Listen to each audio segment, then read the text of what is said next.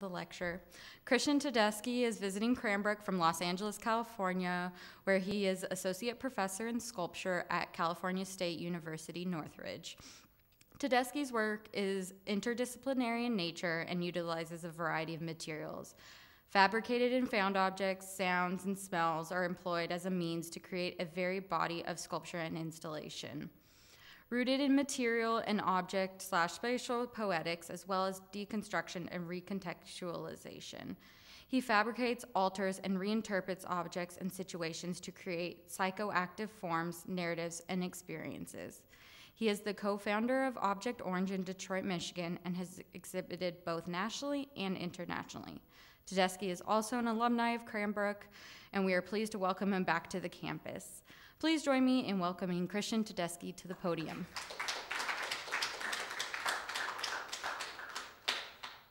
Thanks, Riley, and thanks everyone for coming. Particularly Cheeto and Dylan and Susan and Rebecca. And it's so great to see this convergence of people in one room. And the sculpture department for having me out. It's really nice. I didn't know how to really, I don't know about this, but how to deal with this lecture because it's such kind of a personal thing to come back here. And so I figured I would just kind of run the gamut. There's a lot of things missing, but I kind of wanted to sort of go through my experience from graduate school to now and through the work, I guess. So it's a little bit of a different type of lecture than I would normally do, but I think it was kind of fun to look at some of these objects, and so I'm just going to start, or interventions, objects, whatever. This was an old gallery that some people probably remember called Tangent Gallery. It was in Detroit, and there was a sort of a fundraiser for this bicycle place in Detroit called Back Alley Bikes, and I'm not sure if it still exists, but they would teach inner city children how to sort of construct bicycles, and then the kids would be able to use the bicycles. So there was this one, at the time, there was this one little block with all these kids riding bicycles around the block, and it was this really beautiful little scene, and they asked me to do an installation and gave me, Paul, and he gave me access to all the bicycles and bike parts that they were going to throw away, and so this was a piece that I made,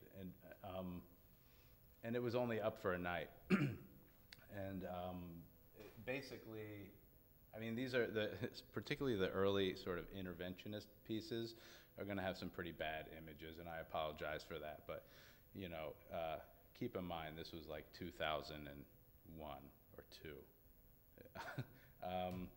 And this is a picture of an incinerator. I can't remember if this is the actual incinerator in Detroit. I picked an image out, but just to illustrate the idea that Detroit built an incinerator within the city limits, and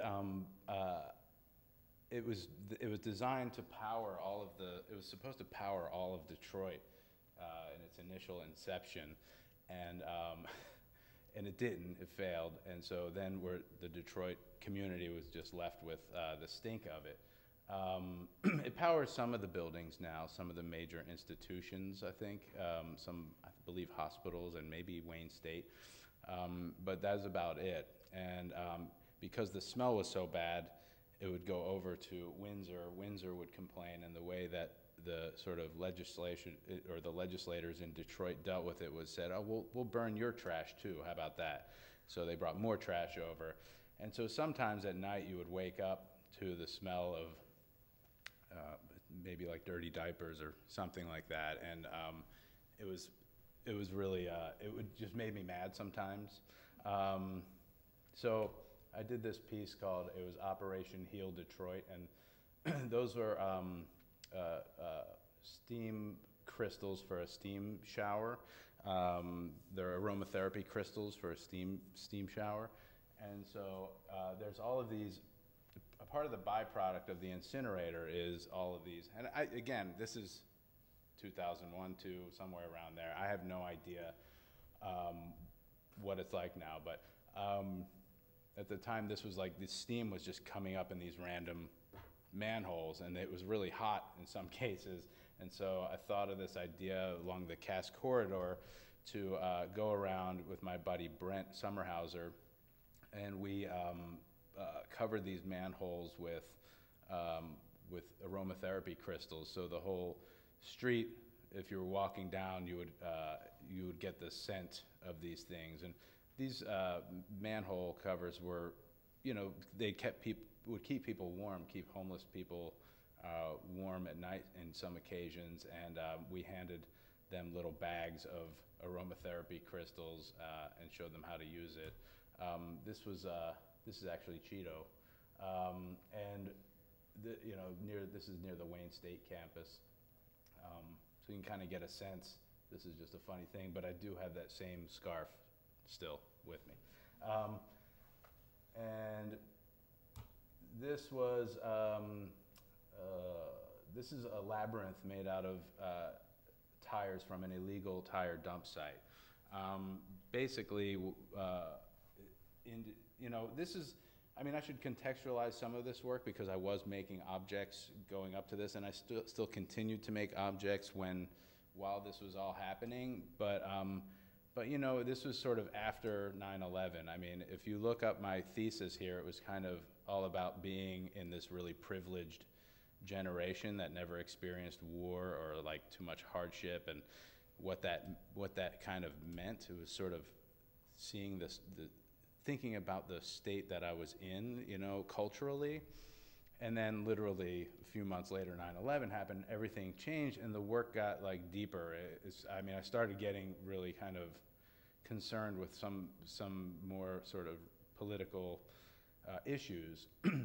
And so so one of the things, like, because I always scavenged and went around the abandoned buildings, warehouses and houses and things like that, just looking for materials and looking for, I don't know, ideas. It was just fun to do. This was filled with tires, and what would happen is the tire repair shops, instead of actually properly disposing of the tires or recycling or whatever they would do with the tires, they would just throw them into one of these abandoned homes or buildings, and it's like free waste because it's very expensive to get rid of all these tires. And I called in a friend of mine who's a landscape architect, and she planted all these sunflowers in the tires to make a labyrinth. This was right across the street from a church, and so it was in the hopes that people might actually walk from the church into the labyrinth, where traditionally that's where labyrinths kind of belong, is in some proximity of a church. And the idea is that you sort of, if by walking the labyrinth, there's no, it's not a maze. There's a difference between a maze and a labyrinth. A maze has false walls and confuses you. A labyrinth is a continuous loop that you follow, but it twists and turns so much that you lose your sense of space and time, and thus, hopefully, in theory, finding yourself. So there's some images, and then a few months later, I came back and it was all ruined, you know. But that's sort of the nature of it, and there's a sunflower left in the thing. So I'm going to go a little bit quick because there's a lot of images. I mean, there's a lot of work, and somewhere around that time, I got asked to be in the show in Milan, and it was called the Urban Edge Show. And you know, it was because I sent some images out of like some of the things I was doing to some friends, and in that show, this is the only image actually I have of the work I made for that show. And I hated it. I hated the show. It was like Shepard Fairey was in it, and like Blue and Banksy, and it was all those kinds of people. And it seemed like the work was really taking the city of Milan for granted, and taking advantage of it in a way that I didn't like. You know, they were just tagging everything, and the people that lived in Milan were pissed, and it just seemed really rude and obnoxious and kind of insensitive, and also there was this real machismo to the whole thing, and so these were the pieces I made.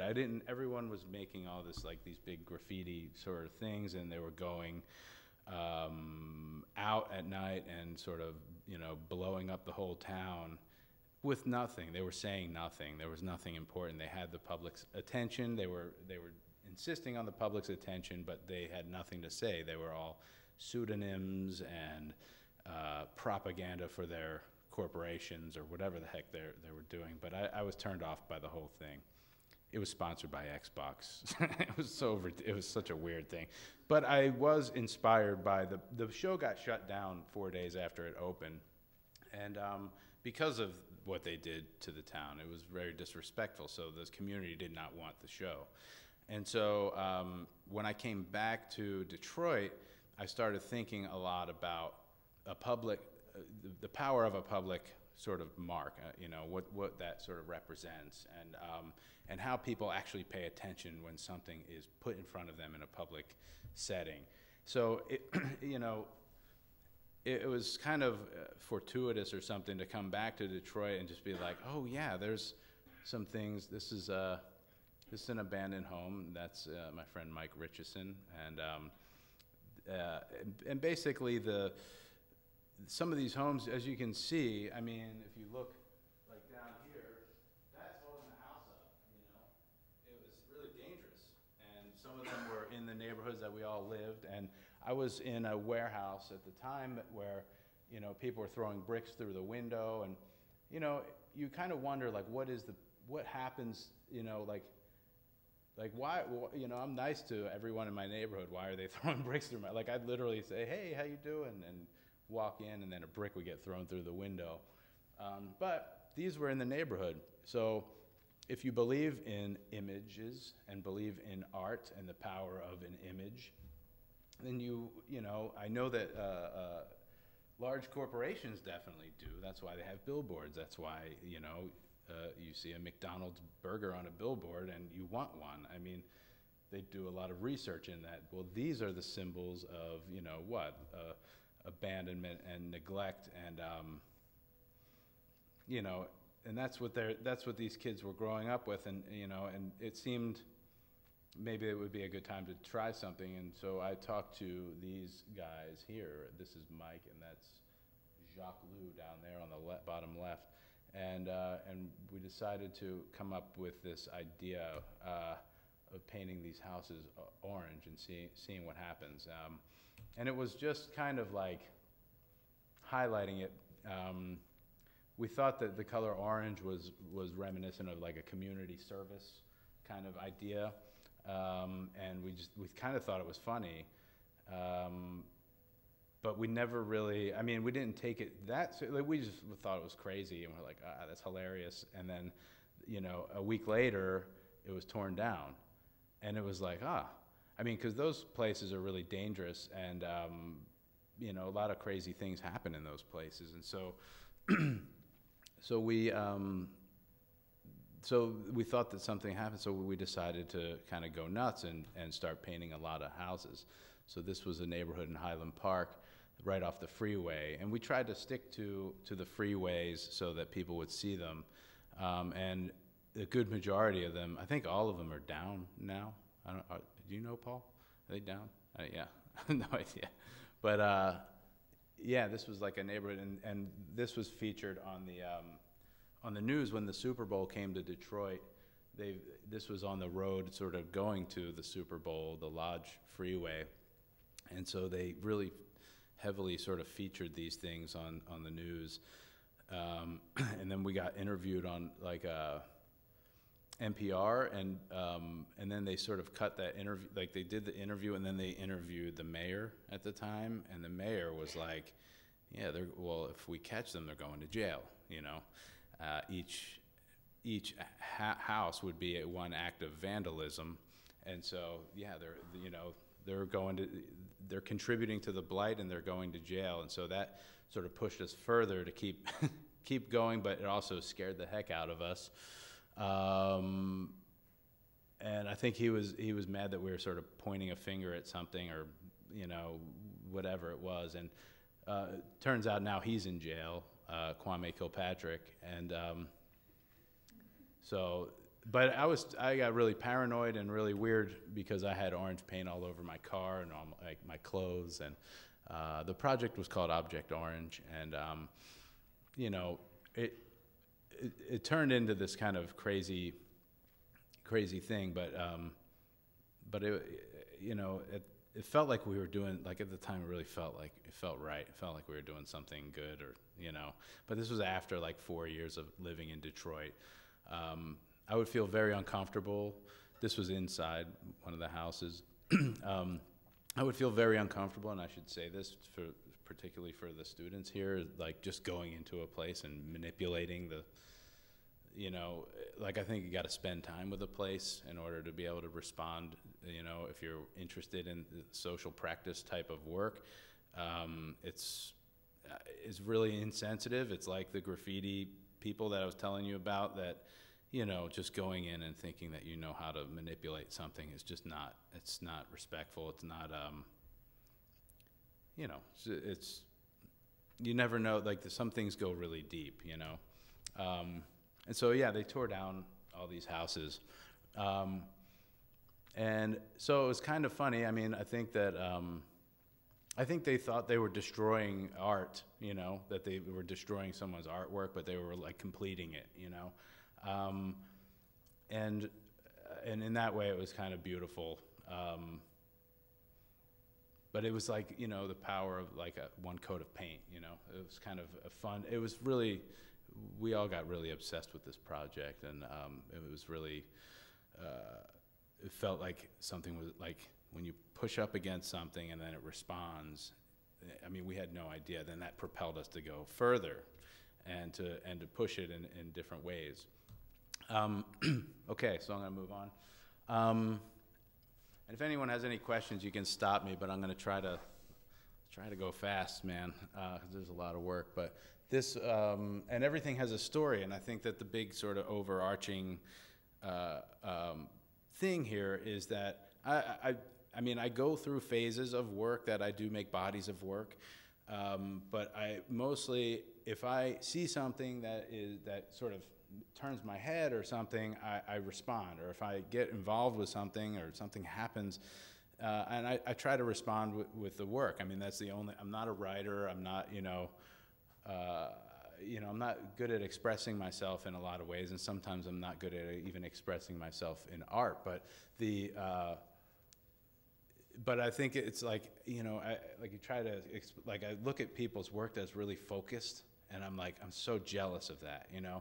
I can't do it, but because like I feel like a different person almost on a regular basis, you know, like I'll see something one day, hate it, love it the next day. So then how do I gauge what's my critical sort of analysis, what's happening in my mind when it comes to my own work, you know? It's the same thing. It's like, I love it, hate it. So there's a lot of fits and starts. Like I got something I'm working on, I'm super into, and then I move to another thing, and then that goes, and I hate it. I like, it's like you know, I have, maybe I have attention deficit disorder or something, but I tend to move around a lot.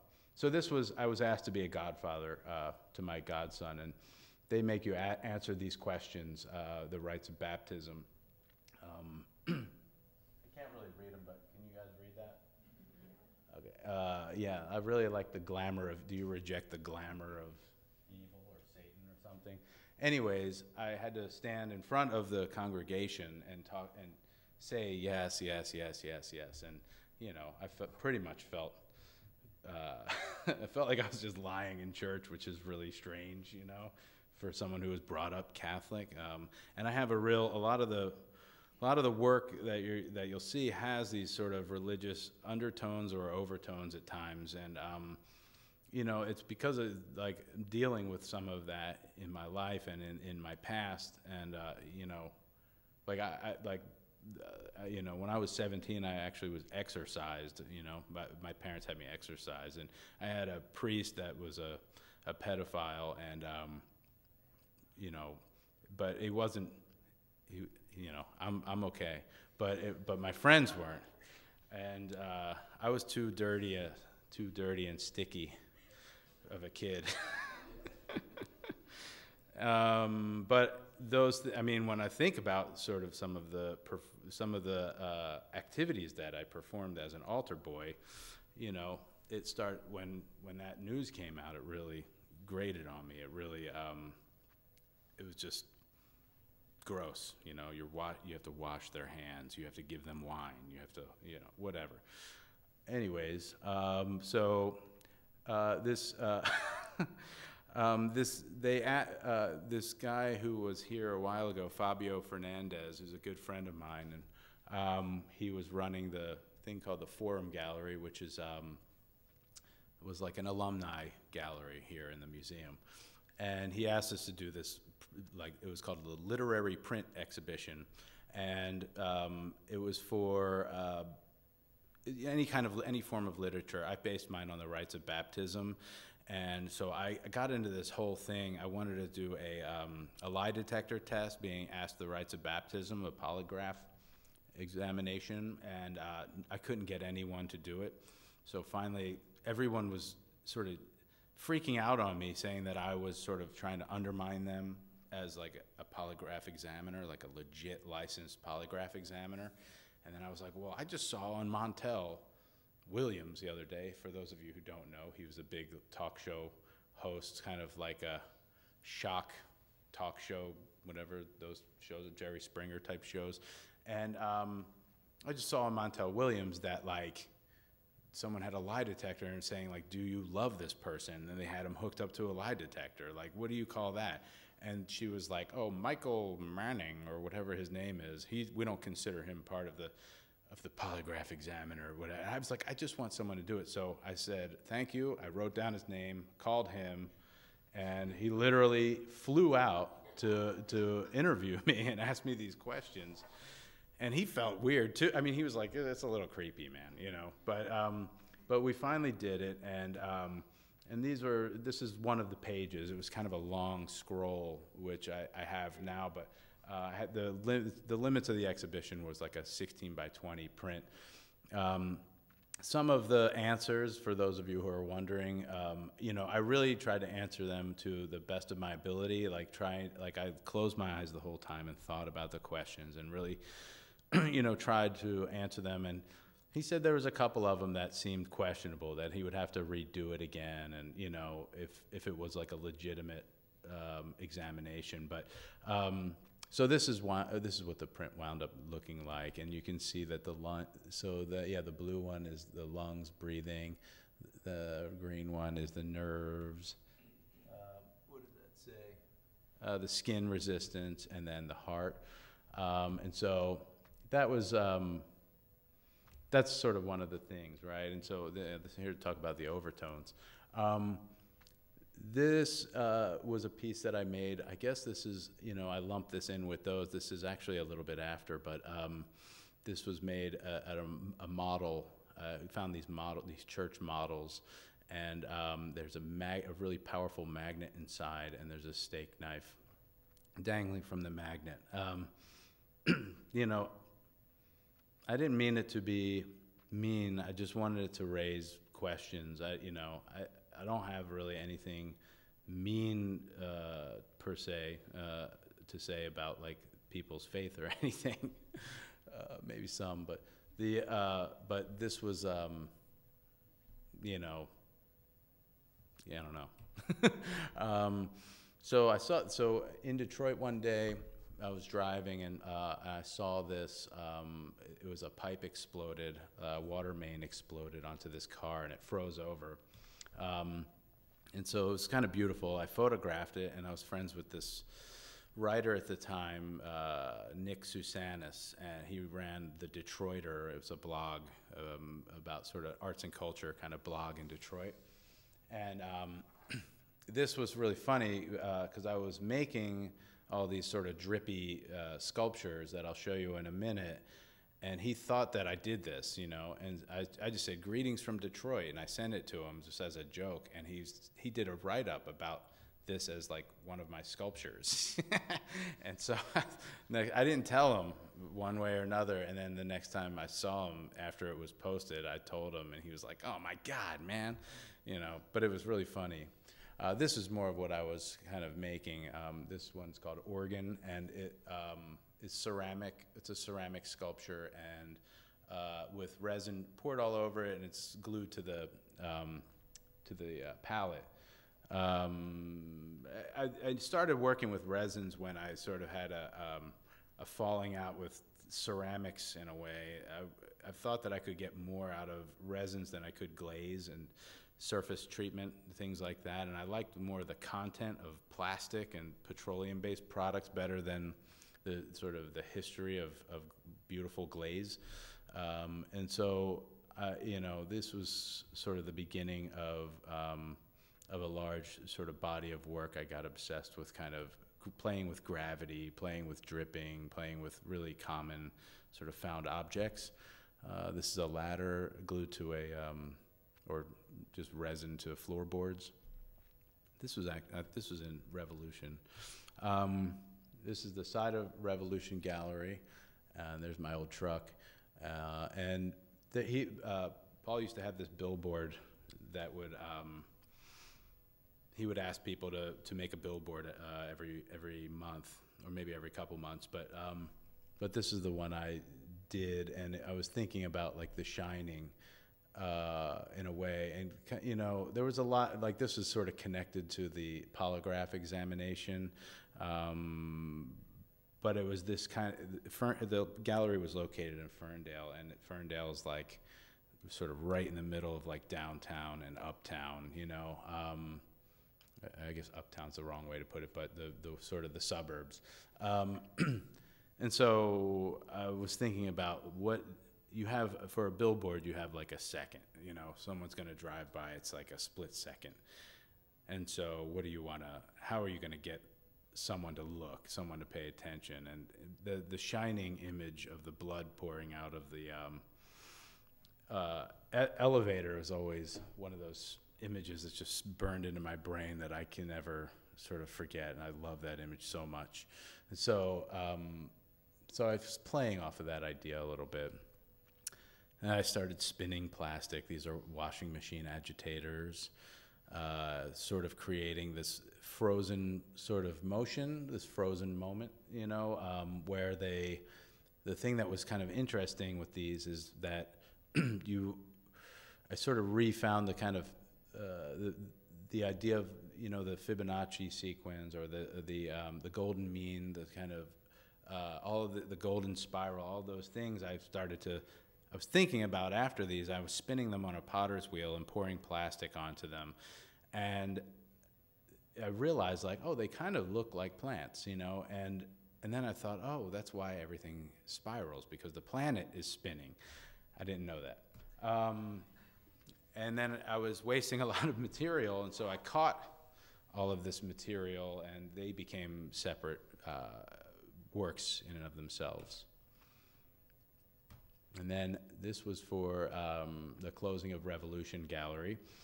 It was called Revolution, and I poured plastic on a ceiling fan until the motor seized, and this was sort of the look. So the idea of this kind of lifespan of this one particular force or system, it kind of casts the motion of that, and form these really beautiful, really fine kind of structures. This is a bench grinder. This gallery was closing in Los Angeles, and they allowed me to do this on site.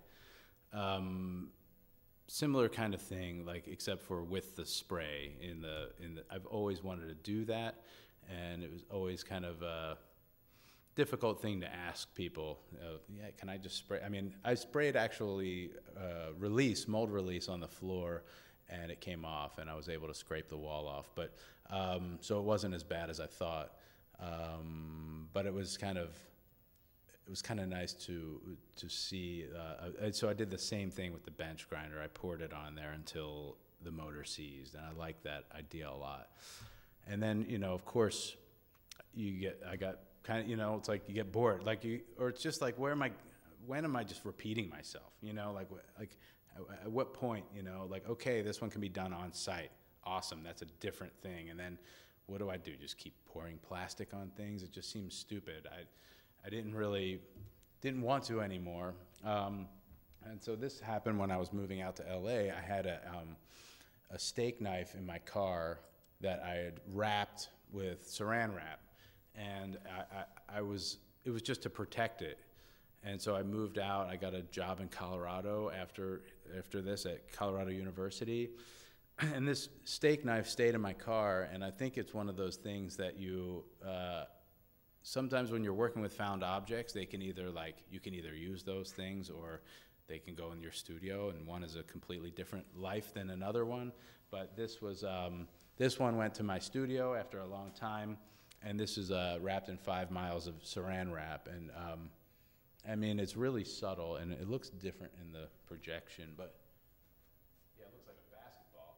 It's actually more elongated, like the proportions of a steak knife.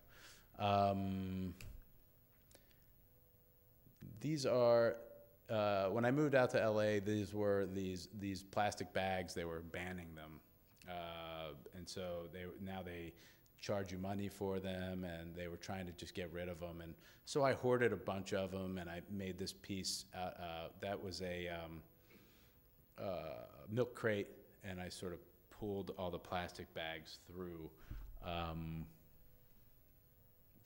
all of the holes, and so it turned into this kind of, I don't know, I like this idea of these kind of, I don't know, there was some kind of, I just wanted to use them because it just seemed like, oh, they're going to go away, you know, and I don't know. This project was something that, I know I'm going fast, and I told myself I was going to go fast, but I'm trying to really go quick. Shopping carts were all over the neighborhood at my uncle's place where I lived when I first moved to Los Angeles, and I decided to keep them. And it was the same sort of thing where it's like I was annoyed that they were on the block, and so I took them and manipulated them. Some of them were flattened, and some of them and hung on the wall, and then some of them were sort of manipulated, heated, and stretched. So this one is 3 of them. So I took them to the junkyard and had them flattened. There's another one. Then I did this large. So it's like you sort of take it to its end point, you know. And a lot of times I was trying to find the image of, I put these all back in the parking lots of the stores that they were from. So this one went into the Home Depot parking lot. This is the 99-cent store. So on. These are made out of broom bristles, right? So when I got to Long Beach, I kind of, long story short, got really screwed out of a job. I was there for a year, and then so it's a long story. I found myself like homeless, and but I was able to muster up a couple $100 a month on unemployment to work to share a studio with some friends. And so I had all day, all night. So I started building these, and these are broom bristles glued together. And I consider these things sort of meditations or things that kind of saved my life, I would say. And so there's a lot of different sort of iterations of them. I had a lot of time, and my friend gave me a lot of Adderall, and I would make these things nonstop. And yeah, so they would take like about a year to make, and then I started kind of coming out of my hermit shell. And I mean, everything that had happened to me the past 10 years or so was in all of these. I mean, every single thing that I could think of, I was thinking about nonstop as I was making these things. And there's a lot of like love in these, I feel like. And there was no way that I could throw them away. And so now I have these things to tend to. These giant, like this one is about, 8 feet tall, maybe 8 feet wide. It's really big. And yeah, and so now it's really difficult to throw out.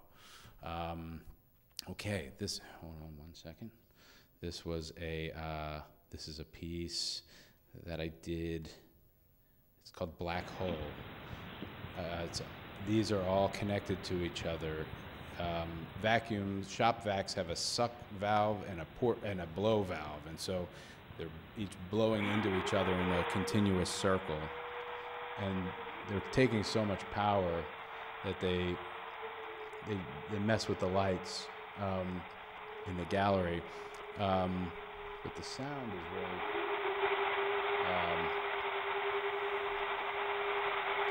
And I had no money. I had a credit card, and I was able to cobble together enough on the credit card to buy these things from Home Depot. I had the show and returned them. So that's one of your lessons for today is, I don't know how ethical that might be. Oh, geez, I left it on. For some of you, but I had no problem doing that. I was totally destitute. So, and I needed to do this show. So, let's see. Oh, God damn, this is too much, man. I had a feeling this was going to happen. These are vertical blinds with lights behind them. There's all kinds of implications here, religious and otherwise. It really looks. When you're in the space, it looks like there's a window, but there is no window. There's sort of fluorescent lights hidden underneath, and there's a bicycle wheel on top.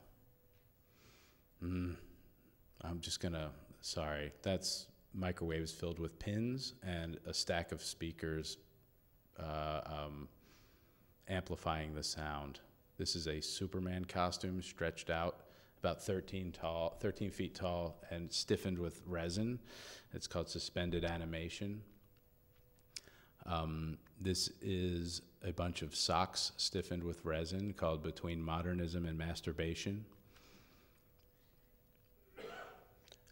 This is Pop's Packing downtown, and I did a residency with my friend Michael Bizon in 2012. Where we sort of had free reign of this space and all of the goods contained within it. So we spent some time really curating the space and arranging objects. You can see the clown mask in the mirror as well. So there was little things like that where it became kind of a house, kind of a creepy, I don't know. It was a really fun intervention, and Pops was really generous to give us this whole house. But we cleaned it. We cleaned out a lot of the stuff in the house, and that's me and Michael building this wall on the side of it that I think is still there. And those are I was telling Francis, one of you guys, about the Cupid things on the top. And there's the wall, the bottom right there on the side of the house. And it's all the garbage that we cleaned out of the place. And we used some of the doors that we found as form work for the molds, and then we filled it. And so you can see that you can see the impressions of the doors in there too. This is called The Spider and the Fly. I think it's a church pew and a 270-pound granite stone. Use your imagination. My father had a stroke, and that's not really light. But I started thinking a lot about the mind and the sort of the body in a different way. I started thinking about objects in this way, and so I wanted to make this work where it was two of the same object existing in the same space. And so this was a pumpkin that I had that was sort of dying, after Christmas, not unlike a bunch of the pumpkins you guys have out there. And I made a mold, and then I put the remains of it into the mold and cast resin around it. This is the same with beer cans, so you illustrate that a little bit more better. And I was thinking, I'm here lecturing. I know that I'm here, but I'm also very aware of like little movements that I'm making. So there's this other sort of voice inside me, this other kind of,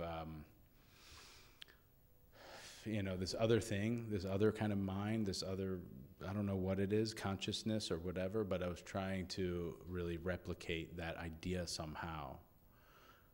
This is Space 2001 Space Odyssey.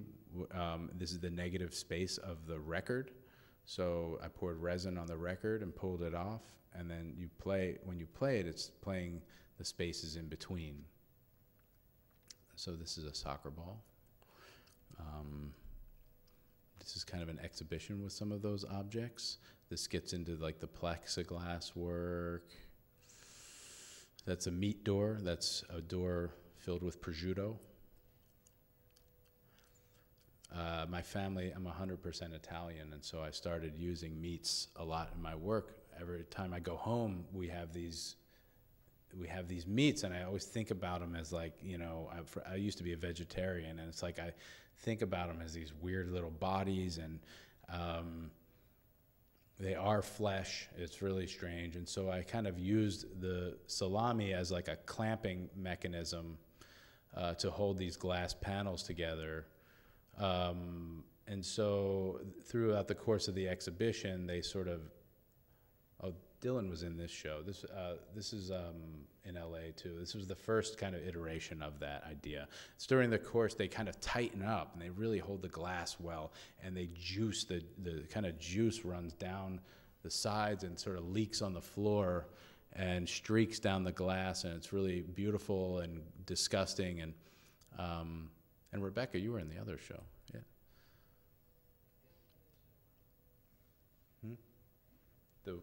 This one. Well, this one.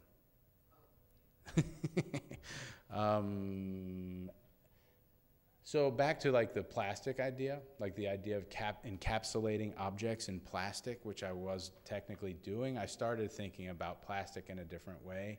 I still use liquid plastic and urethanes and stuff like that, but I wanted to, this idea of like everyone experiencing things through a screen, through sort of a plastic lens. I started finding objects and then encasing them in these sort of vitrines that are sort of custom fit to these objects, and sometimes putting them in relation to other objects. So this is a stingray that I noticed has a very similar shape as a dustpan, and mainly because the dustpan is designed to go on the ground, and so is the stingray.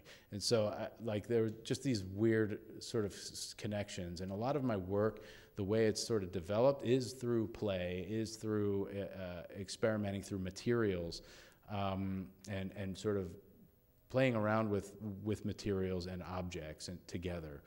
This is a fake plant. This is a pitchfork. See that? But this idea of like this distance from things, like not being able to touch these things, not being able to grab the object, or but that's kind of the way I see these experiences of looking at the phone. It's like you have all this information, but you can't touch anything, and it's this removal. And so, so I am really interested in that kind of, that removal, that distance from objects, and so I still make these plexiglass vitrines. Embedding, I always like to call them embedded sort of objects or encased objects. And this is a ceiling fan. A friend of mine was leaving town and he had this gigantic piece of foam and wanted to get rid of it. So that piece of foam stayed in my yard for a long time, and I wound up carving it and embedding a ceiling fan into it.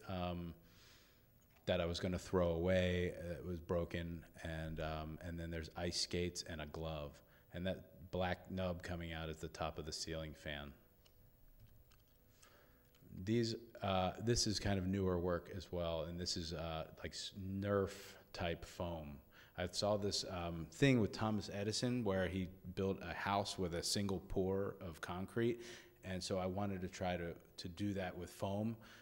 With forms, I like that idea that foam expands into spaces, almost like a multiverse kind of idea, and the sort of bubbles expand and inhabit places. So I make these forms out of cardboard and fill them up with foam, and then remove the cardboard. Oh, that's another one, sorry. All right, so I'm almost done. Whoopsie. This is a quick video of a rock on a ceiling fan. And let's see, this is a quick video of what is going on here? I have this kind of obsession with brooms. Oh, geez, I did not do that. Brooms and fans. And so this is just sort of how so the way I work is I put things together. Sometimes they work, sometimes they don't. I live with them in my house for a long time. I put this thing on a ceiling fan and lived with it for a very long time. And then I kind of, through the course of living with an idea, you see how it can resonate over time. And sometimes these are like 3D sketches, but sometimes they don't need to be anything else. Sometimes they stay that, and that's good enough. And so this is the last thing. I actually made it through. No, I'm over. But this is I spent so much time in my car in Los Angeles. I started going a little crazy. And so this is a video taken from the left front driver's side tire in my car, because I figured if I could get something done while I was driving, I wouldn't feel so miserable about spending time on the road. So this is an ongoing project, but this is I took it to Las Vegas and drove around there for a while. So, so Mike, you can actually maybe leave it on for a second, the sound, and then we can start to turn it down. But